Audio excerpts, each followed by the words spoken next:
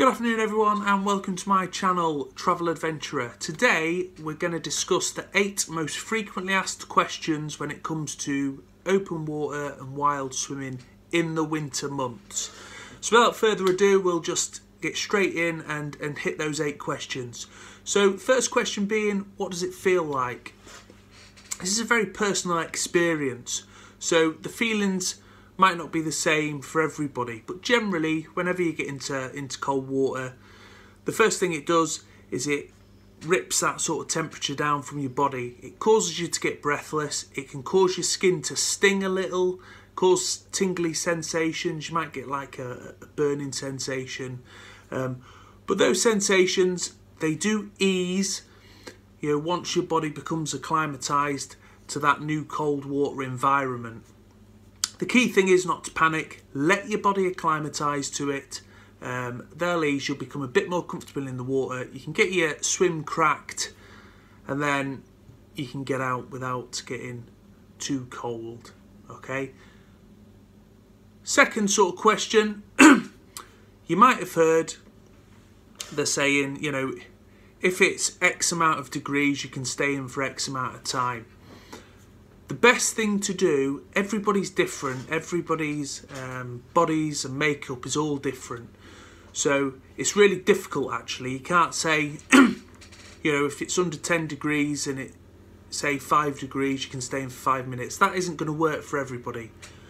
The best thing I can say is listen to your body. If your body starts getting cold, if you start going numb and your hands, your feet are going numb, it's time to get out. Also, what you might see happening, especially if you're doing videos from the water, which I often do, and you may well have seen in some of my videos because it has been cold recently, your speech can become a bit slurred and you're having to think a lot more about what you want to say. It's time to get out then.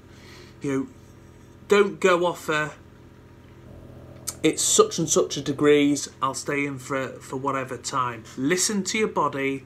Don't stay in too long, get out when your body's telling you to. The best thing to do, only stay in for a few minutes on your initial swims and just build your tolerance up. But hopefully that's answered question 2 for you. Number 3 then, what's the best way to enter the water? You might see all these cool videos on YouTube, excuse me, and on the internet, winter swimmers holding up bits of ice, jumping off piers into the sea or doing tombstone and all that type of stuff. Do not do that, okay? Again, it's a bit of a personal choice, but what I find and what I would suggest if you're new to winter swimming is ease yourself in gently, okay? Get yourself in, let your legs acclimatise, go a bit further out, let that part of the body acclimatise, just get deeper and deeper, and then when you're probably either waist to chest height, once you've sorted your breathing out, really deep slow breaths, a bit like the Wim Hof method, okay? 4 seconds in, hold 4 seconds, 4 seconds out.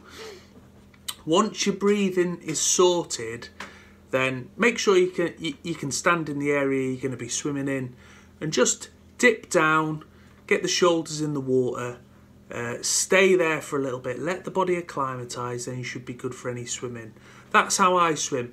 When I first started, I'd sort of get in up to my knees and then with my hands I'd splash water on myself before I ventured any further out, into the river or lake or wherever I was swimming. It's personal choice.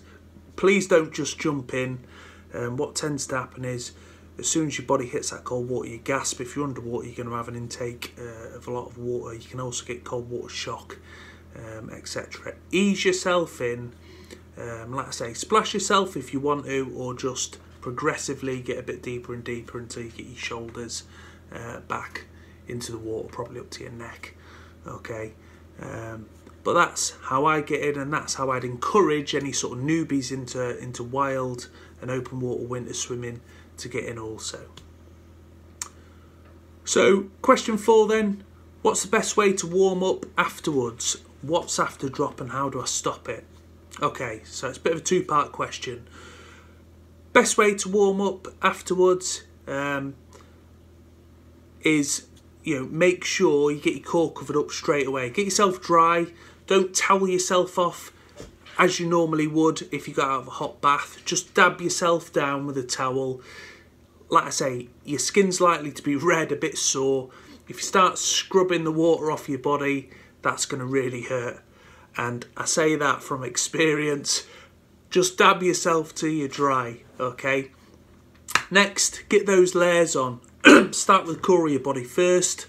So, yeah, base layer, something like a t-shirt or a long sleeve sort of base layer.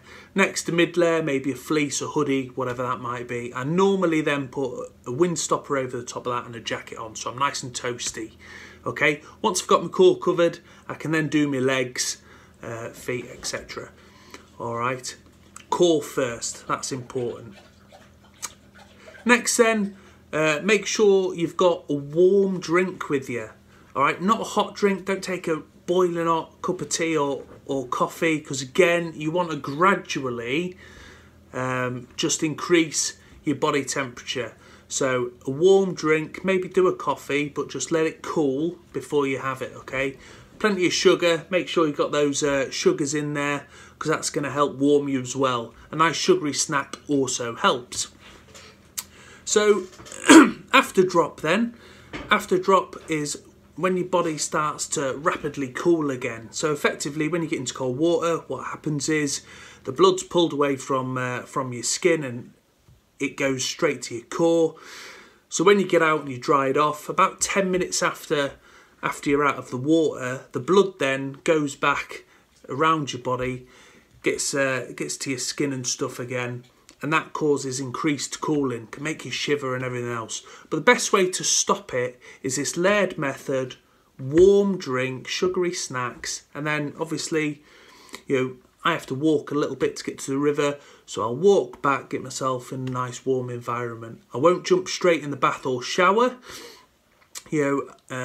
I'll maybe wait an hour and then get showered off. But that's how I stop it. So next question, do I need to acclimatise? Obviously, again, it's personal. Everybody's different. I started my winter wild swimming, open water swimming journey in October, so it was quite cool, but not quite as cool as now.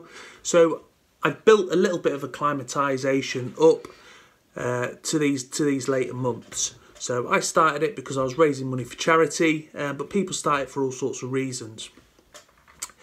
You can acclimatise in a number of ways: cold showers, cold baths, maybe just for 30 seconds, a minute at a time.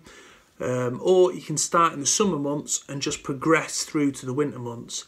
Do you need to acclimatise? It will be better to acclimatise because your body's going to be able to react better to the cold water, and you're going to be able to stay in for a little bit longer and get your swims in. Could you get straight into cold water maybe in January, February time? Yes, you could. But there is a caveat to that. You're at increased risk of not being able to cope with that cold water. You might get in and then be straight back out, or the amount of time you're in the water will be severely limited. So my advice, and this is only personal advice, it's by no means medical or technical advice, but my personal advice would be acclimatise first, start in the warm months, build yourself through. If you do want to start in the winter, cold shower, cold baths, or if you are going to go straight to the river, just stay in a couple of minutes, get out, and then just build it up from there. But acclimatisation is key, and if you acclimatise well, you'll be able to stay in for a decent amount of time. So next then, do I need to wear a wetsuit, boots, gloves and a hat? No, you don't. I'm a skin swimmer, so I go in just my shorts. I do, however, wear neoprene boots, but that's only because it gives me a bit of protection for whatever I'm standing on the riverbed. I also wear a bobble hat whilst I'm swimming, just because it keeps the heat in my head as well. But is there a necessity to? No. If you're acclimatising well, you might not need that. Again, it's personal preference, so whatever you prefer, there's no right or wrong. Next, where is it safe to swim in the winter? You know, this really is down to your own judgment, your own knowledge. Make sure wherever you're swimming, you know well. You know, make sure if you're swimming in rivers like I do, you walk the riverbank, make sure there's no debris coming down, no sort of pollution coming down the river. Make sure it's not flowing too fast. Okay, but it's your own judgment. So you're gonna, you know, do your due diligence. Make sure it's easy to get in and out. Where I swim, going downstream, where it flows, it gets shallower. There's a nice entrance and exit point for me, so I know I'm pretty safe, but I don't swim it if it's fast flowing. The river's always going to be there, but if you make the wrong decision, you might not be. So it's your own judgment. Have a look at it, make an informed decision. Best of luck to you. If you're going in the sea, remember the sea's generally warmer than inland waterways, rivers, lakes, that type of thing. It's generally a good few degrees warmer, which can be good to start your winter swimming journey. However, just remember, if you are swimming in the sea, winter time brings storm surges. So please, please, please, just check the weather. You know, if the beaches have got no swim areas on, don't go in. Make sure you're informed. Keep away from riptides. If you can get in, you know, that's a good way to start. It's a couple of degrees warmer than inland waterways. And lastly, why do it?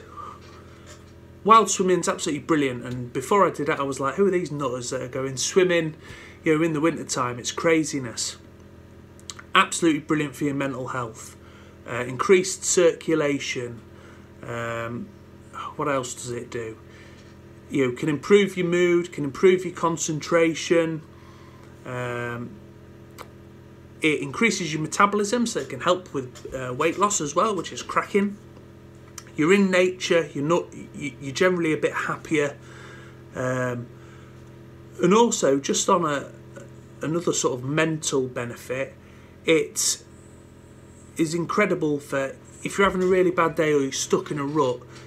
You have to make a concerted choice to go, do you know what, it's really cold today, but I'm going to go down the river anyway and get in that river.